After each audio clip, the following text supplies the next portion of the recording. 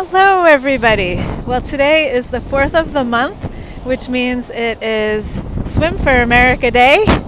Wearing purple, my purple towel, combination of red and blue, to signify unity between all people, among all people, no matter what the political leanings or other views, other differences.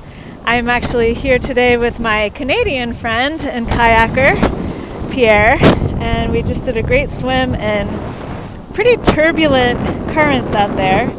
And one of those days where you feel like the current is against you in all directions and it's very turbulent, but that happens sometimes in life, and with good friends you can get by, help each other feel safe, look out for each other, and for me that's what this swim is all about. So thank you very, very much to Lynne Cox for the initiative and for this monthly reminder to keep looking at how we can support each other and connect as human beings on this planet, and despite and together with any of our differences. So thank you to Lynne, and hope this is an inspiration for people all over.